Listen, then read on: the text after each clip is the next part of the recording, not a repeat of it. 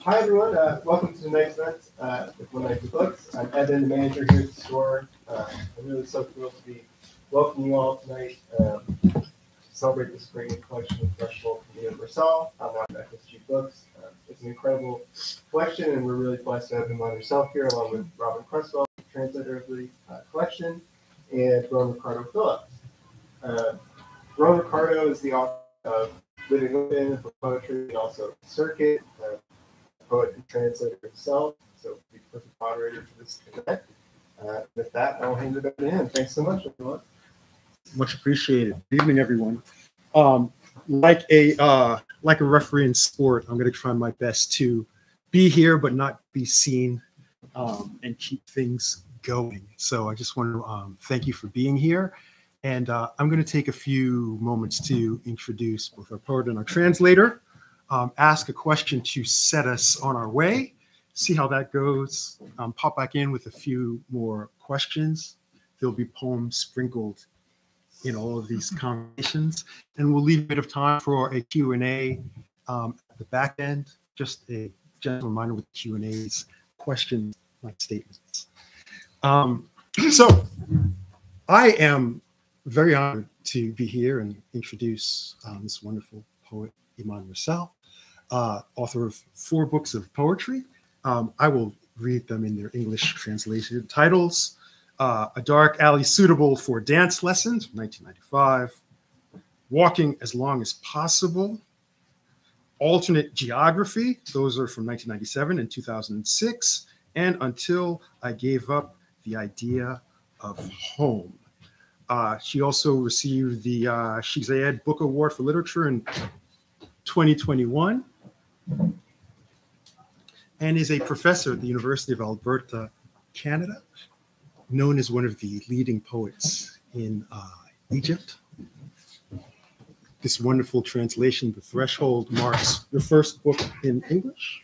Second book in English, thank you.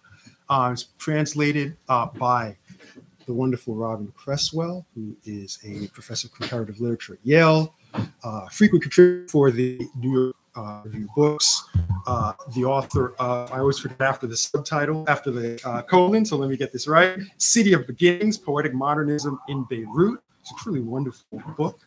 And also is the former poetry editor at the Paris Review, where, in my estimation, it was one of the finest runs of a poetry editor in the history of that magazine.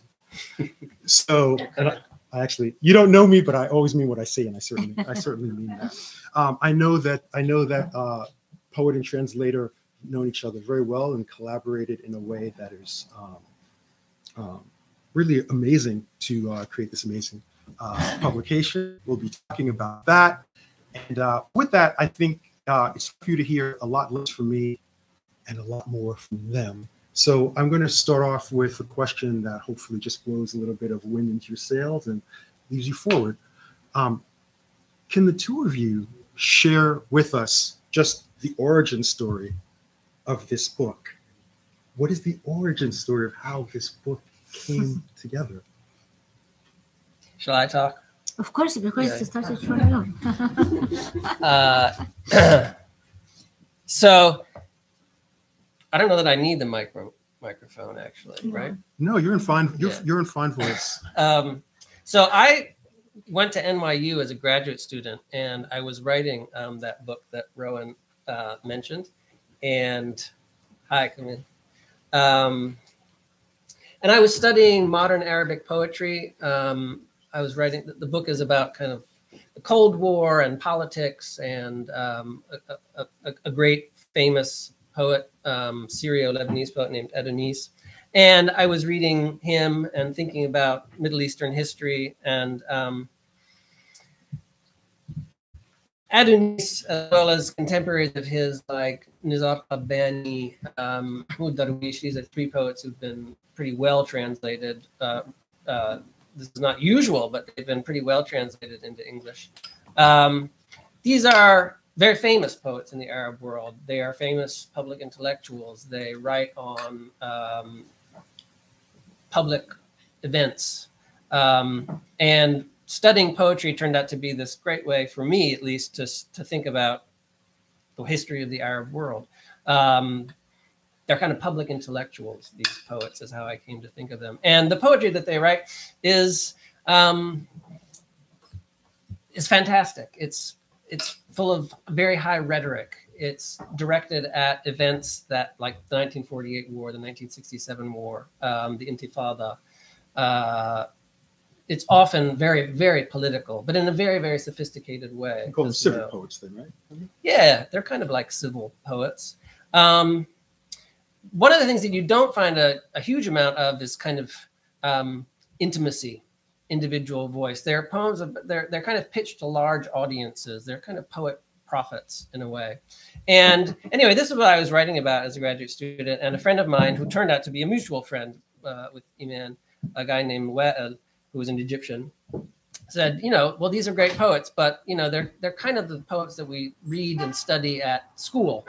And why don't you read something that you might enjoy in a very different way? And he gave me a book of Iman's poems. This was almost 20 years ago. This is a long time ago. And come in. There's chairs over here. No. Please come in. I'm telling the story, the origin story of this book. So that book is maybe Walking as Long as Possible? I think it was the first book. I think it was Mamad Mu'addam. And this book, I read it, and it kind of, it blew my mind. It was unlike any of the Arab poetry that I had been reading previously. And I can tell you something about why, but I think at this point, actually, it would be helpful to read a couple of poems. Is that all right? Yeah, why not? Good. Let's start with you and Isman. We'll hear these first in the original Arabic and then in Robyn's translation.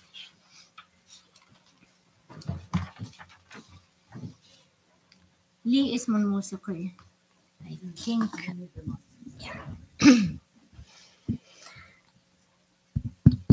Is it working?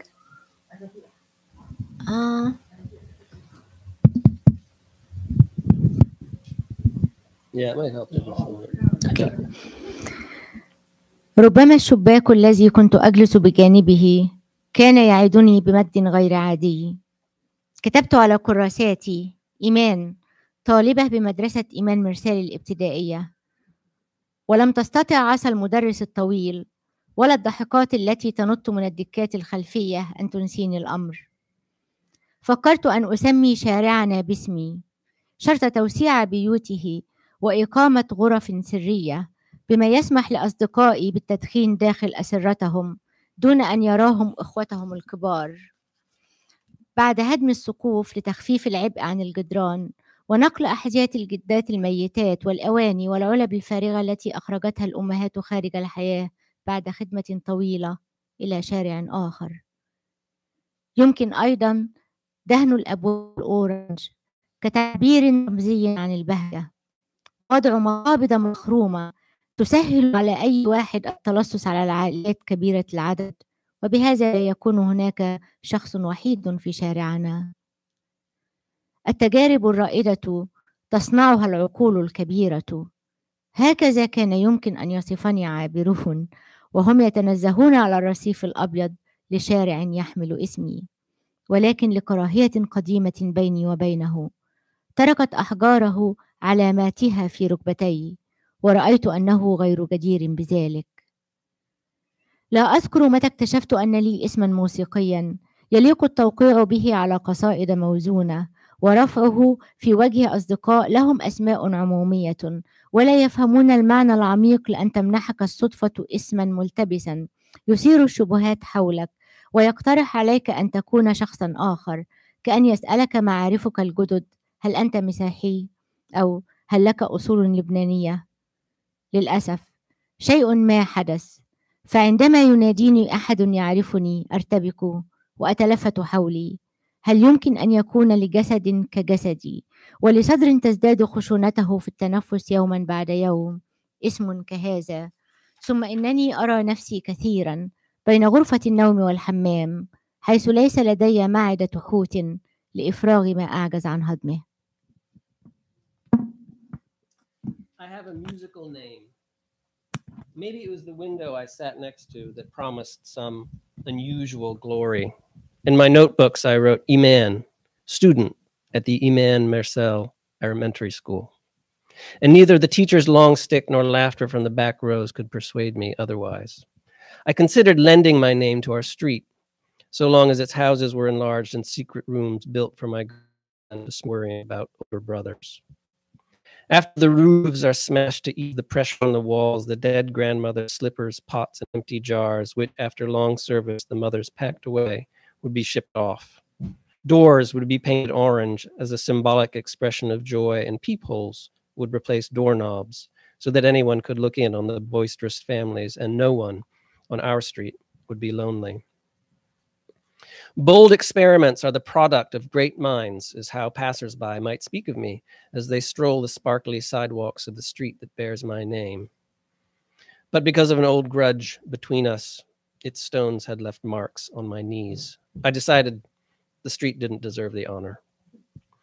I don't remember when I discovered that I had a musical name, a name suitable for signing at the bottom of lyrical poems and for waving in the faces of friends with ordinary names who couldn't grasp the true meaning of bearing such an ambiguous one, sowing unease all around and inviting you to become someone else when new acquaintances ask, "Are you Christian?" or "Are you part Lebanese?" But something must have gone wrong. Because now when someone calls to me, I get confused and look all around. Is it possible that a body like my body and lungs like these, growing raspier by the day, could have a name like that? I often see myself moving between bedroom and bathroom without the benefit of a whale's stomach to get rid of what I can't digest. So that's an example of kind of like the poem that you were finding when you turned away from Avenese, when you're turning away from this big type of city. Yeah, and I think, as I was saying, one of the things that shocked me, really, surprised me, was just this tone of intimacy. There was an individual talking, and the tone of voice takes lots of surprising turns. Like in this is just an example in this poem, which begins in this comic braggadocio remembering of childhood, putting your own name on your school composition books and thinking about even naming your own street after yourself. And what a great, beautiful, musical, ambiguous, mysterious name it is. And then suddenly there's a turn right at the end with that, but something must have gone wrong. And then the last part of the poem turns to something much more inward, anxious, ambiguous. And I really just hadn't ever read a poem like that in Arabic that was so individualized, so personal, so intimate, so surprising in the turns that it took. And so I made a mental note. And then years later, in fact, when I became poetry editor at the Paris Review, and as Rowan knows, one of the very nice things about being poetry editor magazine is you get to ask your friends, or at least poets you admire, to send you work so that you can publish it. So I wrote Iman, whom I hadn't ever met or corresponded with, and asked her to send some poems, which she did. And this was in 2010, the winter of 2010 going into the spring of 2011, which was when the Arab Spring was taking place. The springtime of the Arab Spring. The short springtime of the Arab Spring. And one of the poems that Iman sent was a poem called Celebration. Ihtifal. And I thought, this is a poem about the Arab Spring in a kind of indirect way. And this both interested me because I thought, well, it'd be nice to have a topical poem by an Egyptian poet. But that's kind of like not what you thought you'd get, right? I didn't think I'd get it. And Iman's reputation, if I can put it this way, is not to write directly political poems. And so I thought, oh, well, this is both interesting if you know something about Iman's poetry, because it's kind of about tahrir in this way. And also it's nice for us as a quarterly magazine to publish something that has some topical interest. The door is locked. Should we let them in? See if we know them and decide.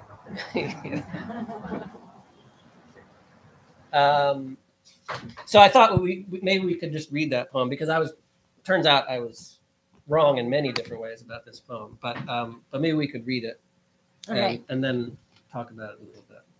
I read it, but it was published in Arabic 2008, so it has nothing to do with the Arab Spring. This is the punchline. Okay. That's okay. All right. Poets are always here to disturb the peace. Yes. I almost, yes, here it is.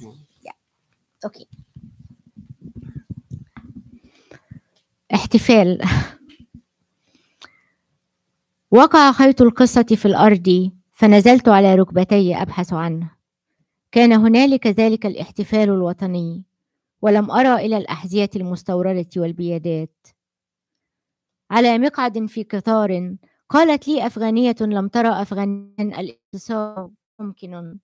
تمنيت يومها لو سألتها هل هذه نبوءة؟ بدأت تهتهتي بالفارسية كأنها خارجة من كتاب المبتدئين، وهي كأنها تلتقطها من خزانة ملابس قتل صاحبها في حريق. لنفرض أن الشعب وصل عن بكرة أبيه إلى الميدان، أن الشعب ليس كلمة قبيحة، كما أن لا أحد يعرف ما معنى بكرة أبيه. إذن كيف حضرت كل هذه الكلاب البوليسية إلى هنا، ومن غطى وجوهها بأقنعة ملونة؟ الأهم من ذلك، أين سقط الخيط الذي يفصل بين الأعلام والملابس الداخلية، بين الأناشيد والنشيج، بين الله والناس التي تمشي على الأرض تدفع الضرائب؟ الاحتفال. كأنني لم أنطق هذه الكلمة حيث رجع أهالي سبارتا منتصرين إلى سبارتا، ولم يجف دم الفرس على التروس والرماح. ربما لم يكن هناك قطار ولا نبوءة ولا أفغانية جلست أمامي لساعتين. أن الله يضلل ذاكرة مخلوقاته من وقت لآخر ليتسلى، ولكن المؤكد أنني من موقعي هنا بين الأحذية والبيادات لن أعرف من بالضبط انتصر على من. A celebration. The thread of the story fell to the ground, so I went down on my hands and knees to hunt for it. This was at one of those patriotic celebrations, and all I saw were imported shoes and jackboots. Once, on a train, an Afghan woman who had never seen Afghanistan said to me, "Triumph is possible." Is that a prophecy? I wanted to ask. My Persian was straight from a beginner's textbook, and she looked while listening to me as though she were picking through a wardrobe whose owner died in a fire. Let's assume the people arrived en masse at the square. Let's assume the people isn't a big word, and that we know the meaning of en masse. Then how did all these police dogs get here? Who fitted them with party-colored masks? More important, where is the line between flags and lingerie, anthems and anathemas, God and his creations, the one put on earth to pay taxes? As it came from Greek lexicon in which triumphant Spartans march home with Persian blood still wet on their spears and shields. Perhaps there was no train, no prophecy, no Afghan woman sitting across from me for 2 hours. At times, for his own amusement, God leads our memories astray. What I can say is that from down here, among the shoes and jackboots, I'll never know for certain who triumphed over whom. Thank you for the reading. It's really beautiful. No, you're reading, not my. I mean, I'm not. It wouldn't have existed if that poem hadn't been here. So the poem is about, if I can give my Yeah, help us out. Help us out. My interpretation, which turns out to be in some ways, many ways, a misinterpretation. But the poem is about feeling estranged from the language that you speak, I think, or thought you knew. And there are two scenes, kind of parallel scenes, that there's no obvious connection between them. There's a scene on a train with the poet sitting across a woman trying to speak Persian to this Afghan woman, and the woman not quite understanding her. And they're talking about maybe they're talking about the war in Afghanistan. We don't know. And then there's this other scene, which is on a square in an unnamed city, but they're talking about a shab in Arabic, so the people. Something political is going on. There are jackboots and imported shoes, and the poet is somewhere on the ground in this square we gather. And to me, this clearly meant that we were on Tahrir in 2011, where the people were chanting "Ashab yurid isqat al-nizam." The people want the downfall of the regime, and I thought, well, I don't quite know what's going on in this film, what the relationship is between the scene on the train and the scene in the square, but it's very interesting. It's very curious, this juxtaposition, and I thought one of the things that seems to be going on is that this word, ashab, the people, which, there's no more important political word, which had been, I think it's fair to say, co-opted exactly by the regime for many, many years. Mubarak's regime used the language of human rights and patriotism and ashab, and it presumed to speak on their behalf. But all of a sudden it had been reclaimed, and it was being used again in a very anti-regime kind of manner. Anyway, I thought all of this was very interesting. Turns out I was totally wrong about this poem, which had been written in 2008. Were you told this nicely? Very nicely. Very nicely. So, you're not the only one who's made the same mistake. Lots of people think that it's about you. Until now, yeah. So what is it about? What is it about? What do you feel about it now? Looking back, it was prophecy. I think, art and poems, have life in their own. So you can't control it. You are not going to guard it. But the funny thing about it, for those who think is that it must be about Arab Spring, it's confusing.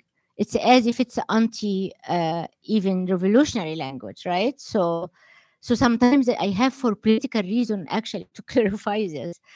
Even so, I did not believe in the word shab during the Arab Spring, except for maybe 22 days or so. Actually, I'm right. In a way, what does this word mean? Who creates it and owns it and circulates it? And it's still owned by the political power, not by the people. But anyway, so it's to the conclusion, and it was translated also during other uprising, like Ukrainian uprising, which is for me was very funny. So someone translated it actually from English, from Robyn translation, into just for publication, to tell people that we can relate to this or whatever. So it's interesting journey. So the origin story is a story of misinterpretation. Yes, always. Well, but also finding, I think, what you didn't think you'd find. You said you were looking to turn away from this big masculine prophecy, civic poetry, and then you found a poem that was literal prophecy, right? And civic poetry, but with a different texture. Can I ask a new question? My Arabic is very bad, non-existent. Is Shad both people and the people? Yes. Okay. Well, can you talk a little bit about the decision to title the poem "A Celebration"? It's a celebration, because the word pops up twice, right? No, احتفال. It's in Arabic. احتفال. It's indefinite in Arabic. There's no, it's indefinite. Yeah, it's not al-ihtifal in Arabic. Right? Yeah, it's very clear. Yeah. I wouldn't allow this to happen. Well, sorry. Perfect. Wonderful. I have a lot of misinterpretations, but that wouldn't have been one of them. I got That's that. right. Okay, so where are we now in the origin story of this book? We have you studying and being full on a certain type of poetics and being introduced to Iman's poetry, having your head turned, publishing it, being wrong about it. You teach at Yale, so you don't have to call it misunderstanding, call it misreading, right? It's a creative misinterpretation. Exactly. But how do we get from there to here? What happened? It took a really long time, actually. Can you give us a condensed version? Iman has been very patient with me. But we published a lot of the translations in the Paris Review over the years, and then they accumulated to the point where Iman said, are we going to do a book or what? And of course, that was music to my ears. And then we decided to. But then we worked very closely on it. I mean, I would send her versions of poems, and we talked over Skype. It's kind of pre-Zoom days. Yes. And Iman lives in Edmonton, so we'd have long conversations about my misinterpretations, and she'd politely correct them, and we'd get closer and closer to versions of the poems that we were both happy with. But it took a long time. Well, I in this wonderful poem, I have a musical name. The first poem that you read, you mentioned raspy voice, which is something that in the introduction to this volume, Robyn also at the end notes. I just want to read briefly. Robyn, you wrote in an early. I just want to read briefly. Robyn, you wrote in an early poem. She, as Iman Mersal. In Arabic, it has connotations of flowering ease and looseness. Could possibly be attached to a person with raspy lungs. We heard that. That singular and strangely mellifluous rasp has been the tuning fork for my English translations. I'm so fascinated by that, and I was wondering if there are any moments in the work that you could point to, where that even in the work that you could point to, where that even you could point to, where the particularity of knowing Iman's voice, or obviously the particularity of you knowing your voice, you were the one who first talked about your raspy voice in the poem, led to decisions in translating the work that maybe would have gone in another direction if you weren't so familiar with this singular raspy voice. And come to mind. Well, I mean, yes. Maybe we can read another poem, because I was really thinking about a particular poem. Well, poems are always the best explanation for questions about poetry. When I wrote that. But I would just say before we read the poem that it was really that was the thing that I most wanted to get across in the translation was a tone of voice. I mean, Iman's tone of voice, as interpreted, as heard by me, because I think that is the really characteristic important characteristic of the poems is the singular individual intonation of them. And in fact, her voice it was nice because she could smoke in Edmonton and I could be in New Haven or New York or wherever it was, and we'd work very closely. Zoom or Skype has that silver lining, I guess. I also love this because it's such a wonderful contemporary collaboration, and I find myself personally loving my subjects that I'm translating to be dead, so I don't have to hear from them. So I love this wonderful example of really fruitful collaboration, because for those of you who haven't translated, it's not always the case when you're dealing with. No, it's not, and I've been, as Iman knows, I've said this many times before, but I've been very lucky because Iman has been very helpful in identifying the places where things go wrong in the English without telling me how to make them. And that's really all a translator can ask for, is to be told when something is off. And then go fix it and come back and talk about it again. But to the point about the mellifluous rasp, because I think it's a great question, and I did have a poem in mind when I was writing that, and maybe we can read Amina. Can we go?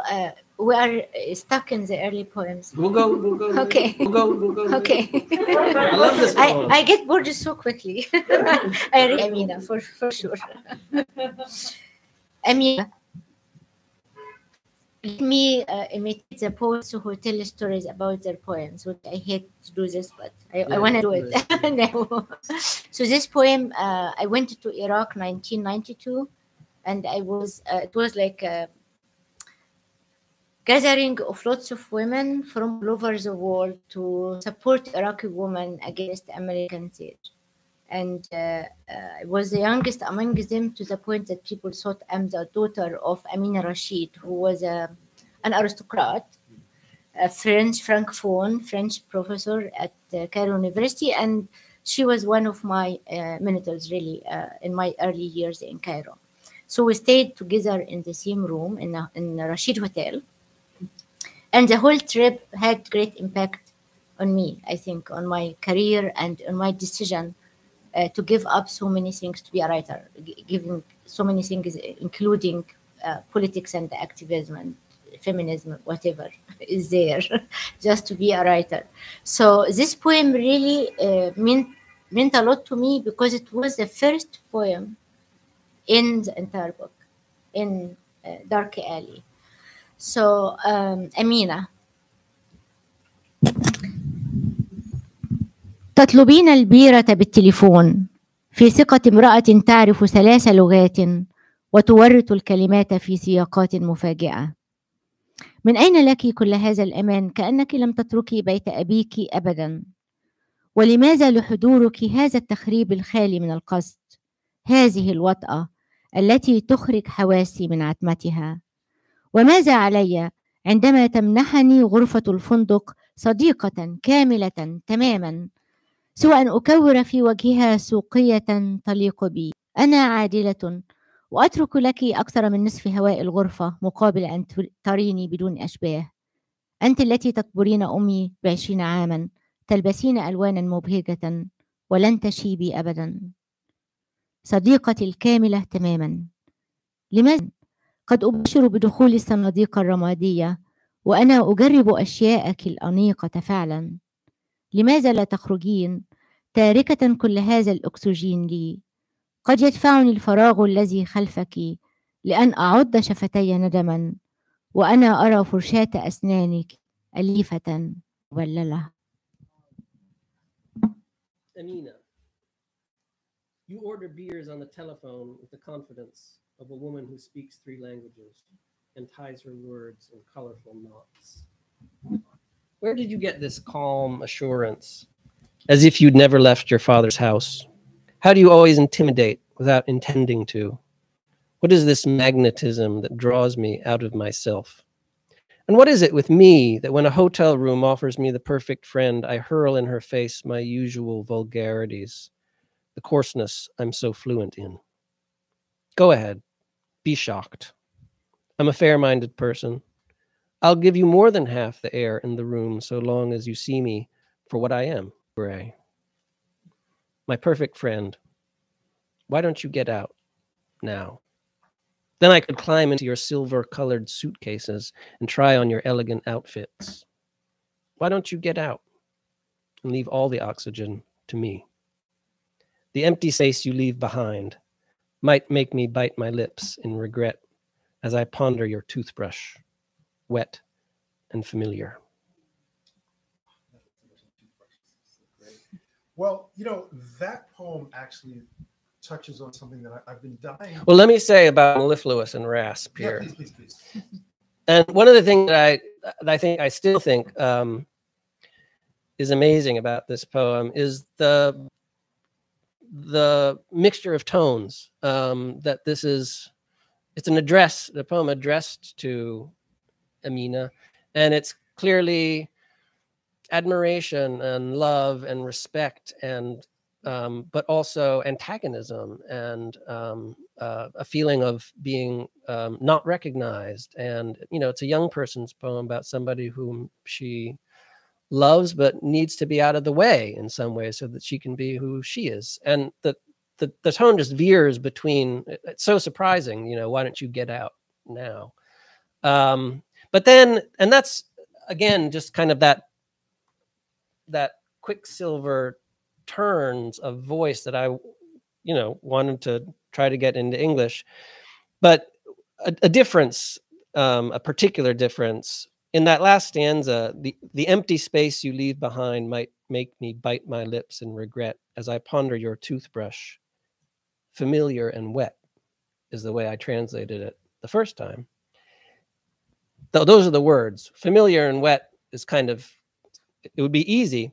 And because it rhymed, regret and wet, and because I hadn't tried for the rhyme, I thought, you know, a rhyme that you don't look for is like a gift. I mean, you might as well take it.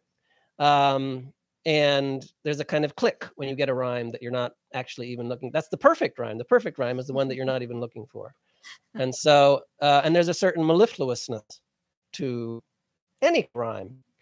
But many poems don't rhyme, and for this part, and I thought turning those two adjectives around would be more accurate to the rasp, I guess.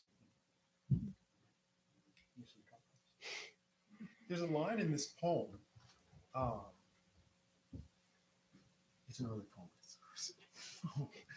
I'll give you more than half the air in the room as long as you see me for what I am, which leads me to think about all of the claustrophobic spaces or spaces that I read as claustrophobic in your poems, whether it's sharing a room with this unspoken antagonism, theater spaces, urinals, buses, airplanes, the interior of the body itself. The prose poem, I think, is actually another one. And I was wondering if you can tell us about what this sense of kind of complicated proximity means to you and your imagination. Are these songs of togetherness? Whitman on a ferry with everyone crossing to Brooklyn, right? Or are they songs of isolation? And of course, there's the one poem that really stands out as the other, the wonderful The Threshold, this open air road poem, which seems an exception to the rule. But I was wondering if you could talk to us a little bit about, if you thought about this at all, just how your poems occupy these really cramped spaces. I don't think I thought about it in this way. I mean, it's good usually to hear to rethink. Actually, most of my poems are dealing with geography more than history, and either the body or the relations of the position of the individual in this complicated net of relations around here, or the cities, different cities, and so on. And I think it's the perfect way to be isolated and alienated is to go to this liminal space and try to position yourself in it. Yeah. So yeah, for me, for example, in my mind, without writing any poems, I think from an early age, I associate bathrooms with crying for no reason. And public space with urinating. Seriously, I do. You would make a great New Yorker. So this is my this is my way of thinking about the world before writing it down. It might come in a poem, but this is the way I think about, public space is usually this this scary place, this ugly space controlled by power and by men. And you are you are more really fragile in it because you can be exposed to whatever. Yeah. While bathrooms have this high high value, because you can cry in them. No one can bother you in a bathroom unless you have a child who is for you is big part of even after living elsewhere. So Cairo is a city that actually can create the lens in which you can see other cities. So for example, I love New York because you might walk in a dirty street, but Edmonton you can't. I mean, Edmonton is very clean, right? Don't you hate that? Here is crowded. Edmonton, you feel like, the streets are empty. People are driving. So Cairo is my city, and I feel it comes to me a lot in other places. Like, it's not that I compare at all, but it's my way of relating to other places by seeing them from this lens of Cairo. Yeah. I also think I truly never noticed that.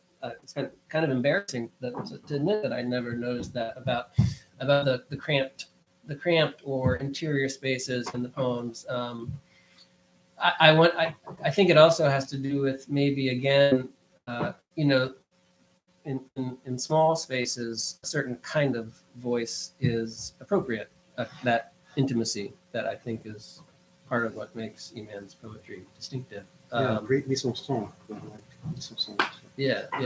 And whereas that the poem that the title poem of the book is this poem on the road. It's a poem about kind of making one's way through the open spaces of Cairo, and it has this. It's not exactly Whitmanian, I don't think, but it has this feeling of being, of walking, of loitering through the streets, not going any particular direction, and finding oneself at the end of the poem, having gone from the fancy opera house in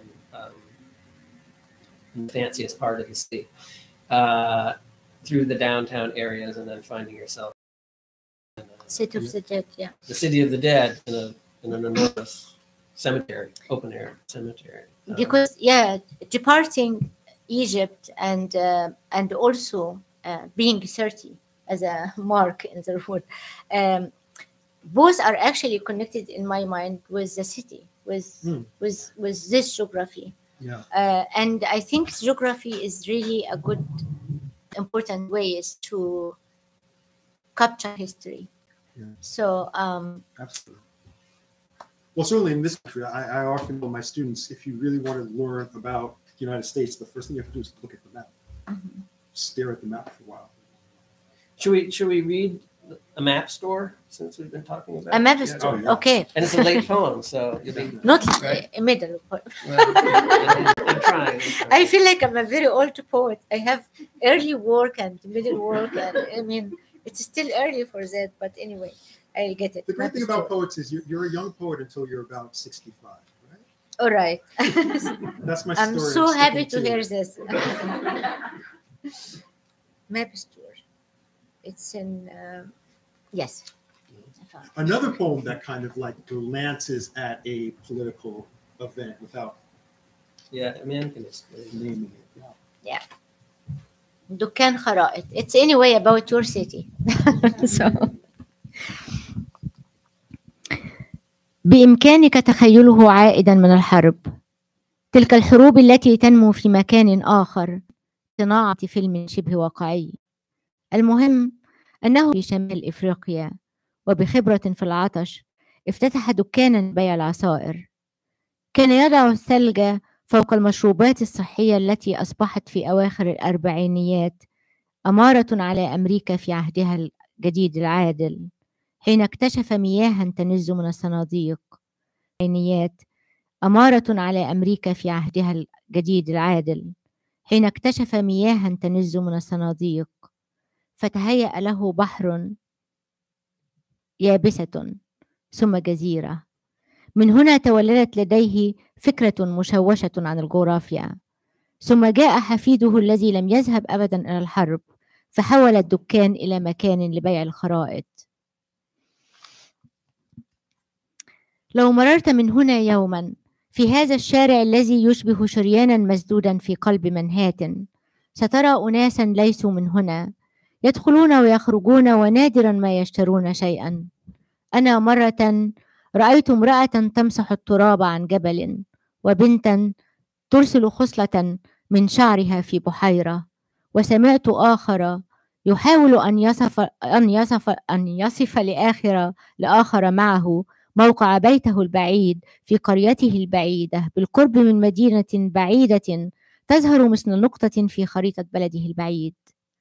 أنا أمر من هنا لا لأشارك هؤلاء الغرباء حسرتهم، ولا لأضع الماء في النيل الذي يبدو مثل ثعبان نائم في الرسم المعلق في مواجهة الباب، ولا حتى لأتأمل ذلك البهاء الذي لابد كان هناك في أعلى الركبة لصاحب الدكان الأصلي الذي أرى الآن صورته في زي الجندي ونيشانه دون أي ذكر لرجله الخشبية أو للماء الذي نز من الصناديق.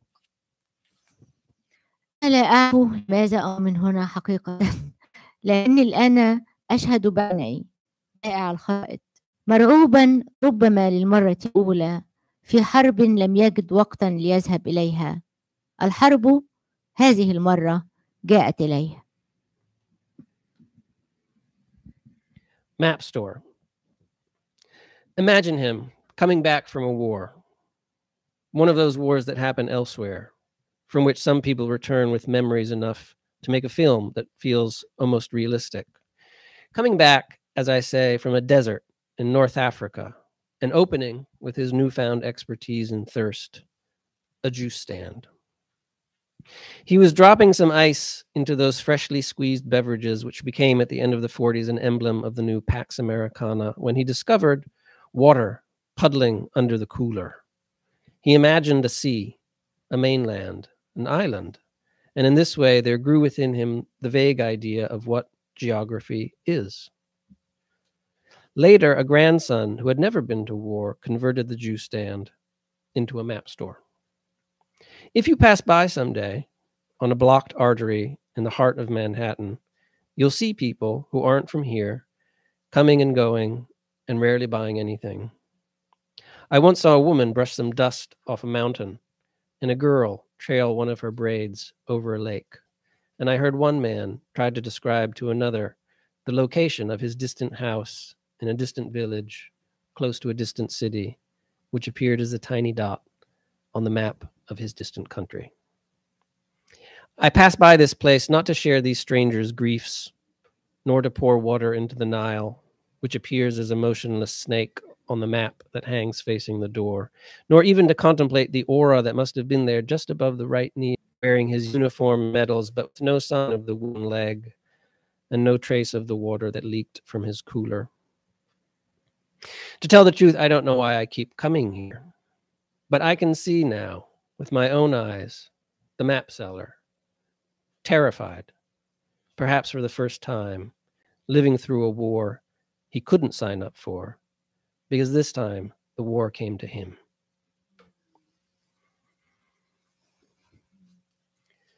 You want to tell a story about this poem? I mean, it's about New York, obviously, and it's after September 11, and it's after America took my green card back.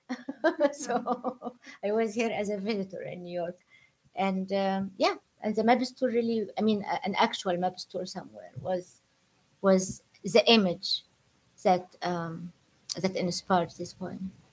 Yeah. And what about the cooler leaking water that turns into the owner's image of what a sea is, or what an island is, or what a mainland is? Where did that come from?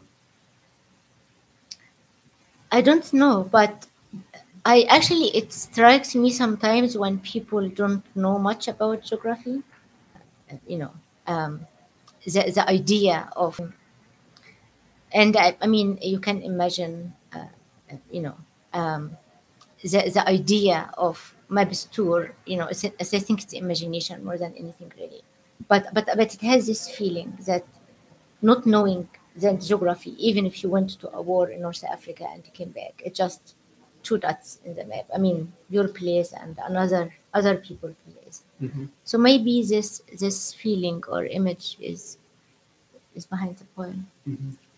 There's a strong of high level of Elizabeth Bishop in that poem. It's the type of poem that I think Elizabeth Bishop would have. You have a smile just cross your face, right? I thought of it. That's all. I think it's just fantastic. We're going to take questions, but before we do that, is there one poem that you really would not want to leave here without sharing with us that we haven't touched? This is a very interesting question.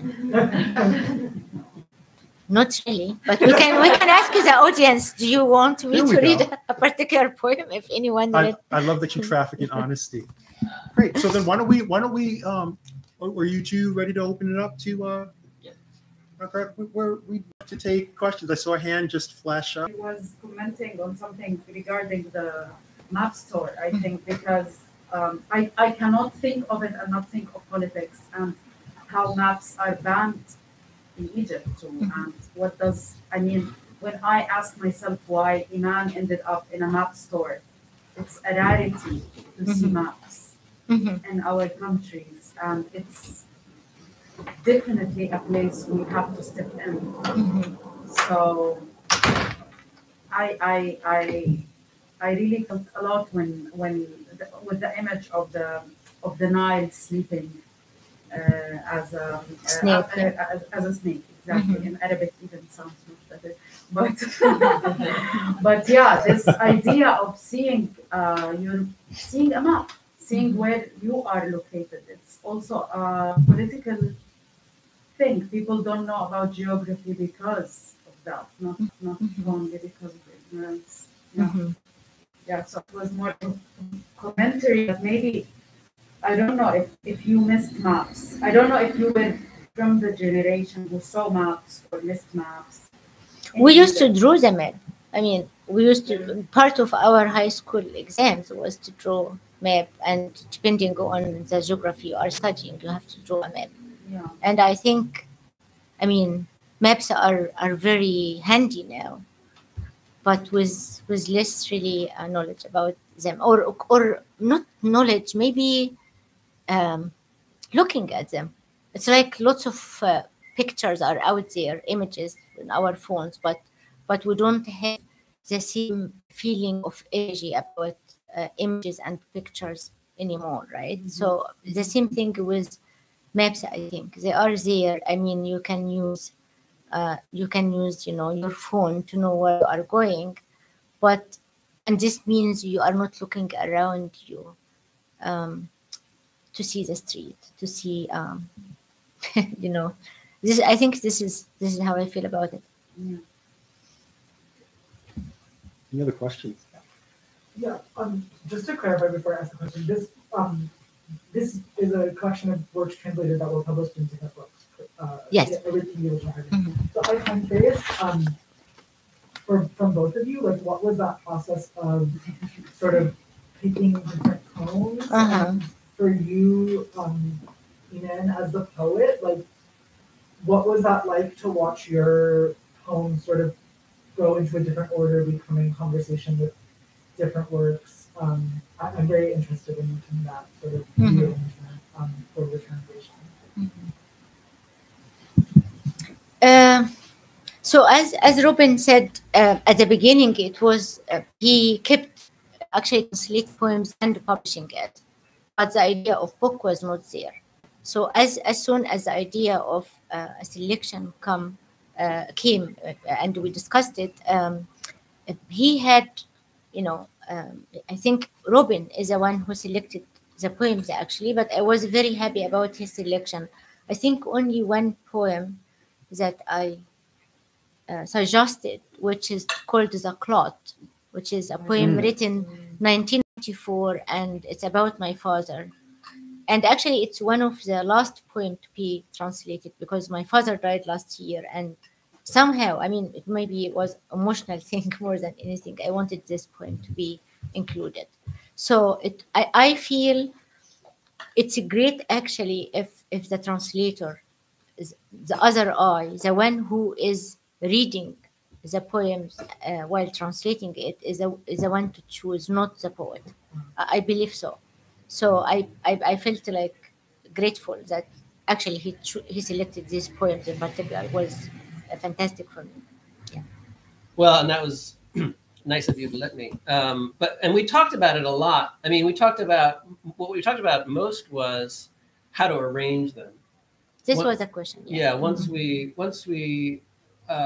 because I was picking poems in part because of what I thought I could do successfully in English, and of course the poems that I liked in particular. But then there was the question of, okay, well, what's the arrangement of these poems in a book? And we talked a lot. Well, especially because you have all those prose poems coming at the back, right? So there's this story of also a formal, structural. Yeah. Well, you call it transformation or evolution, or there's that too. I mean, there are more like poems like that, and then there are prose poems, and there are more and more prose poems as we get, I think, towards the back of the book, and you know something about what prose poems are in Arabic, because they're not exactly the same thing as they are in English. But when we were talking, we talked at length, and it was really fun, actually. This part of making the book was the arrangement of them. What comes first, what comes later. And the poems are roughly chronological. Except we moved some poems. Interesting to have a short poem and then long poem, not two long poems after each other, for example. We did that kind of arrangement, but we also wanted it to feel like a kind of life story. I mean, Iman is a poem of an individual voice, but also poems about, I think like a singular persona. And so to give some sense of like an arc, of a life arc, we wanted that to be the case too. So figuring out all of these, the ways these puzzle pieces fit together, the chronology, the lengths of the poem, and how to, I think like reflect a person or to convey a person. Those are the things that were uppermost in our minds when we were selecting the poems. After I had selected the poems, when we were arranging them. Will you tell us a little bit about the prose poem? Will you tell us a little bit about the prose poems? Kind of what they are. Those are the only. So I mean, we call it prose poem or قصيدة نثر because we didn't know better, So influenced by the French, by French poetry, by translating Suzanne Bernard prose poem book and so on, and but I really think for me personally, and maybe for my generation too, the form was not the issue at all. I think discovering everyone in his own, to discover your own voice was the issue, especially if you are a young Arab poet in the 90s. Like you have great modern Arabic poetry that also started to be written in the form of free verse since the late 30s or so, and diverse, and maybe controlled by prophecy and grand narrative and all of that, but you have great poets. So asking the question about individuality, asking the question about what all of these discourses, Arab nationalism, wars, social classes, blah blah blah. Why poetry is involved in this way? It's not like these issues are not important. So I think through this process, we became more interested in what we call prose poem. But to give you an example that the term is not agreed upon, the great Iraqi poet Sargon Boulos, who actually was living in San Francisco since 1969 until 2005 or so. Translated a lot of beat poets. Absolutely, and he had impact on us, his poetic, because Robyn talked about Adonis and Mahmoud Darwish and so on. As a young poet, really, I was I studied Adonis. I wrote my master about Adonis, about the Sufi intertextuality in the poetry of Adonis, for example. However, Adonis for me was not the poet that you will go and read in the end of the night in your room at all. But you would read Circumpolis instead. Circumpolis was the poet who gave us this sense Did you that read him in the bathroom? no, not sometimes, but not Circumpolis. So, like Circumpolis, maybe for me personally, is a poet who gave me this belief that I can express myself in Arabic. It's not impossible.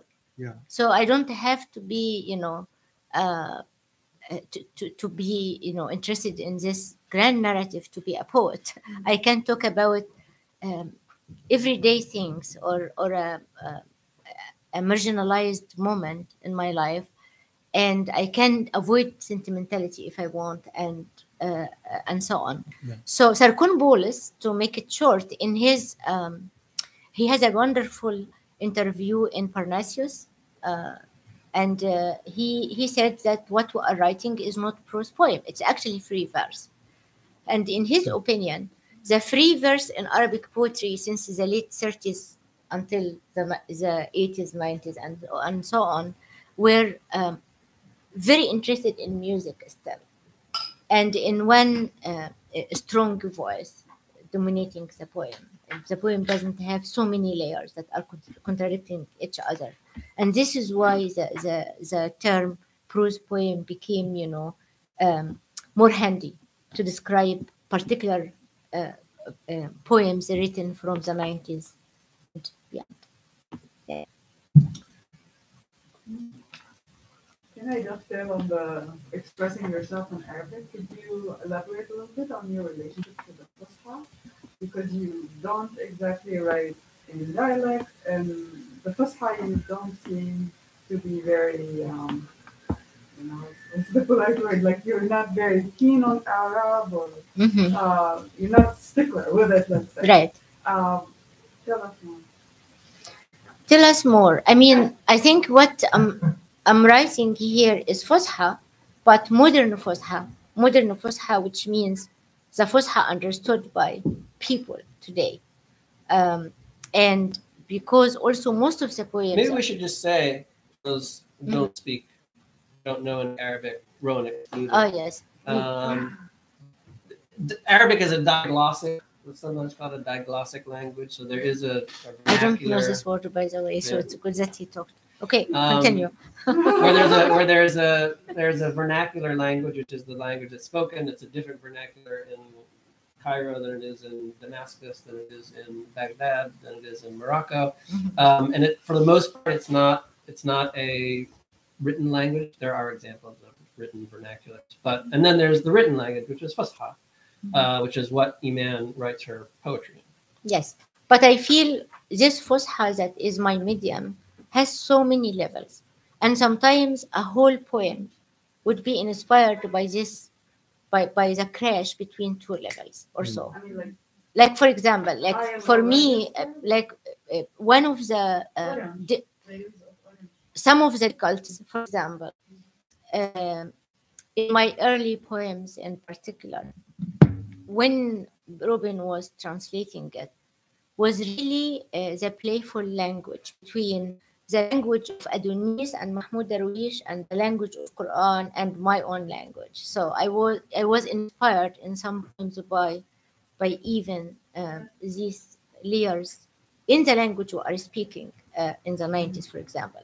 So when you listen to a poem from Adonis, you will see. I mean, it's wonderful language, of course, but I think the interest in metaphor and the interest in the language itself in a particular way is way more than we distinguish ourselves by not being interested in the language this way. We are interested in the language to carry the meaning, like to as opposed to the language as a target in itself. Like, for example, if you see some of Mahmoud Darwish